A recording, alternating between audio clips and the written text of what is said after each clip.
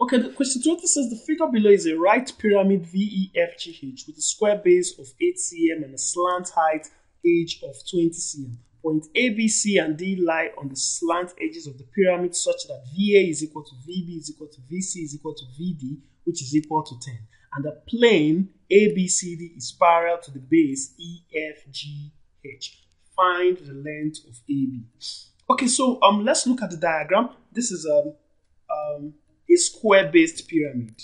So because they said VA is equal to VB is equal to VC is equal to VD, and they said ABCD is also parallel to the base EFGH. So that also tells you that the base, also the bigger base, is also a square-based pyramid. So looking at this, similar triangles are beginning to come into are beginning to appear. Like I'm beginning to think this has something to do with similar triangles. Now, it says find the length AB. Okay, so now study this diagram. You can see VH is 20 cm and VA is 10 cm. That tells you that VC2 is 10 cm, VB is 10 cm, and VD is 10 cm. Okay, now FG is 8 cm. Okay, so that tells you too that since it's a square-based pyramid, FE is going to be 8 cm, EH is going to be 8 cm, and GH is going to be 8 cm. Okay, establishing those facts now. Now, in order to get our AB, so AB, point AB, okay, so point AB all over 8 cm. Now, remember you're saying, okay, let's establish something. Let's do this. Now, let's say another way to say this is point AB for this this base of this pyramid over point FG is the same thing as point VA over the bigger one, which will be VF. Okay? I don't know if you got that. Point AB over FG is equal to VA over VF. The reason is because they are similar triangles. Now, this thing means AB is going to be, we're looking for AB, and our FG is 8, and our VA it's 10 all over. Then our VF it's going to be 20. So this means when I cross multiply, AB times 20 is equal to 10 times 8. Therefore, my AB is going to be 10 times 8 over 20. So this is 80 over 20, and that will give me 4 cm. As simple as that. So now I've gotten my AB. It's asking me to calculate, correct to 2 decimal places, the length of AC. Okay, so now to find the length of AC, notice AC is the diagonal of this square. So this is the diagonal of this square. Okay, so now remember, if you know your AB is 4, BC is also 4. So I'm going to draw this little triangle.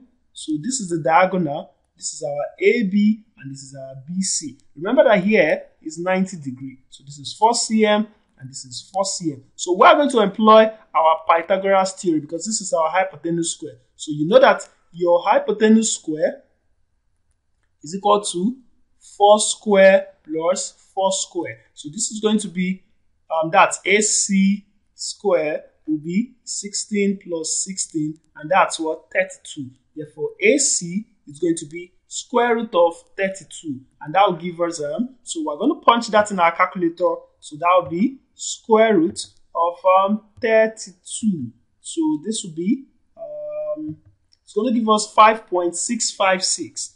Okay, so give us 5.656 centimeters. Now, remember they said to 2 decimal place, so it's going to be 5.66 cm. So this will be the length of the diagonal AC.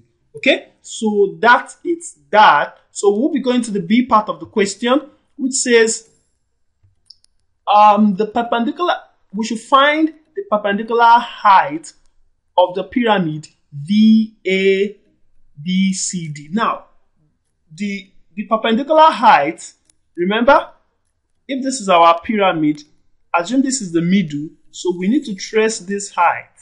Okay, we need to get this height. Now remember, the length of this diagonal is, we got it as, from our previous question, we got it as 5.66. Okay, so if the length of the diagonal AC is 5.66, so if you say AC divided by 2 will be 5.66 divided by 2. Now that will give us, okay, let's punch that, divided by 2.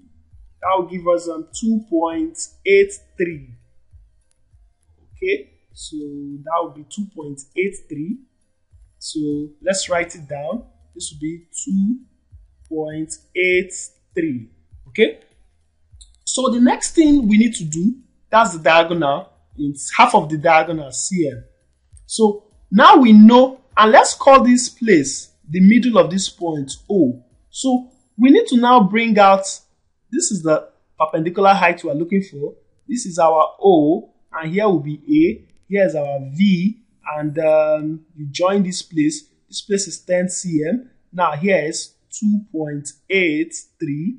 Now we need to find H. So now we still apply our Pythagoras theorem again, which says 10 square is equal to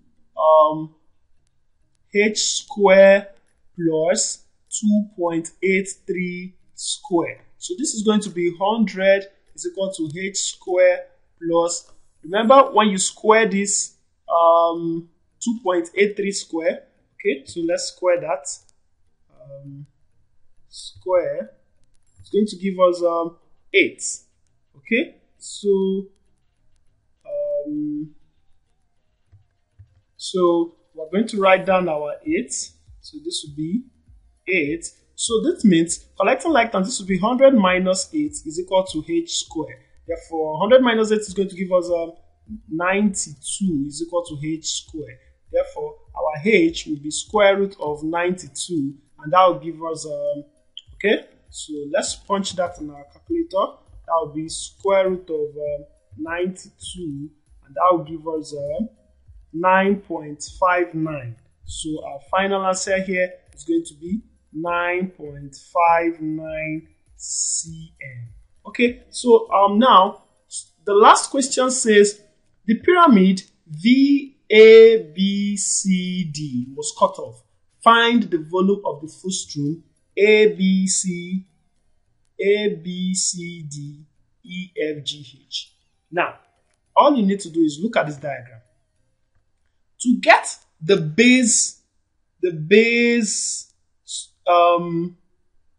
volume of this frustum, all you need to do is say, okay, let me scroll down so we can have space to solve. We can say volume of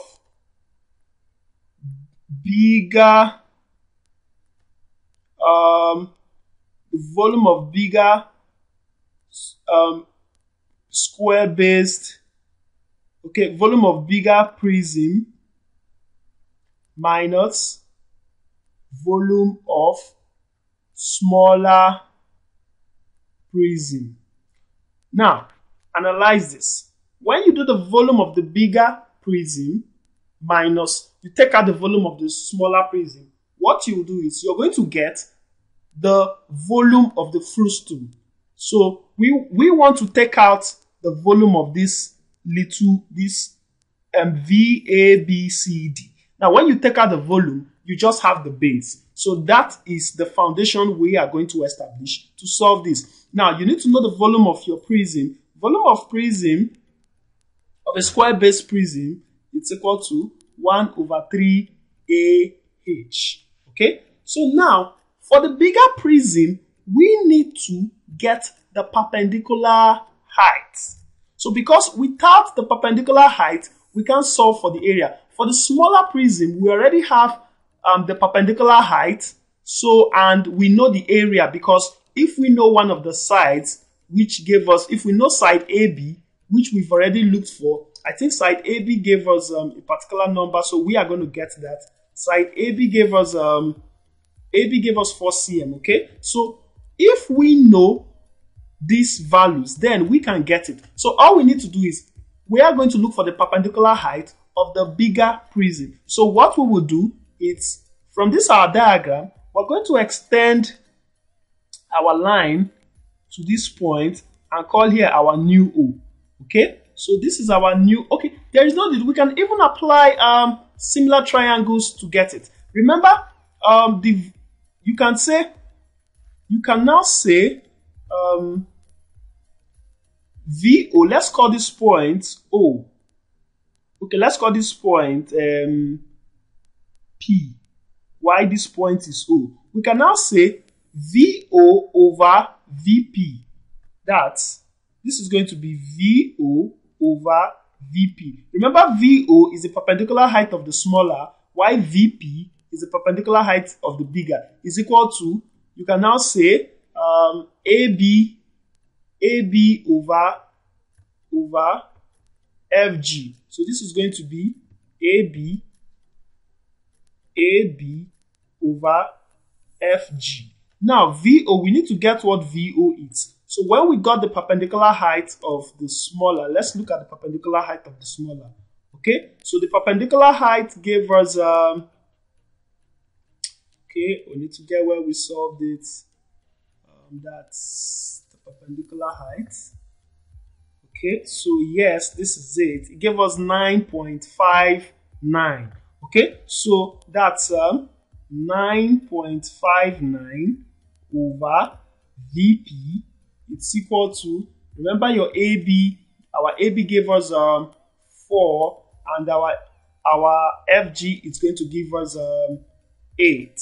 Okay, so if we're not mistaken, yes, that's it. So from our previous calculation, our AB gave us 4. Okay, so at this point, we can now say, we can now cross multiply, which means 9.59 times 8 is equal to VP times 4. Therefore, our VP is going to be 9.59 times 8 all over, that's 4. So we're going to punch this on our calculator. So this would be,